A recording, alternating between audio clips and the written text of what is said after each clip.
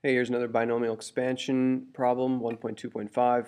The coefficient of x to the 8 and x to the 10th are in a ratio of 1 to 2, which means if I multiply the coefficient of x to the 8th, that will equal the coefficient of x to the 10th. So here's the binomial, 1 plus 3x to the n.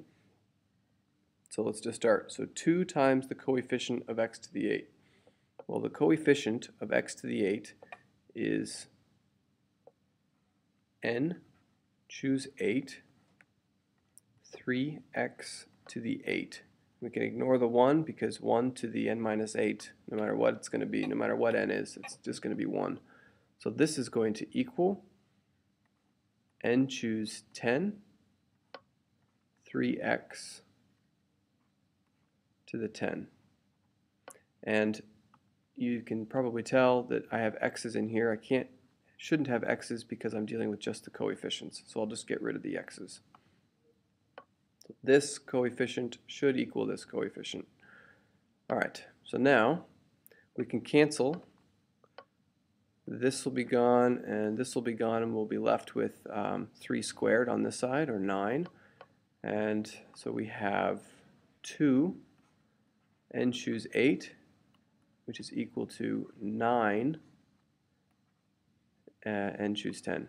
So I'm going to go straight to my calculator and I'll type in 2 parentheses x prob down to number 3 8 and 9 math prob number 3 10.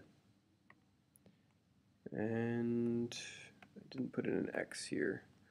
Let's go insert x. No, that didn't work.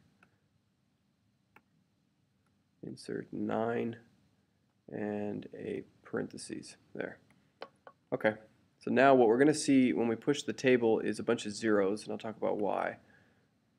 So you see a bunch of zeros here because 3 choose 8 doesn't make sense. 3 choose 8.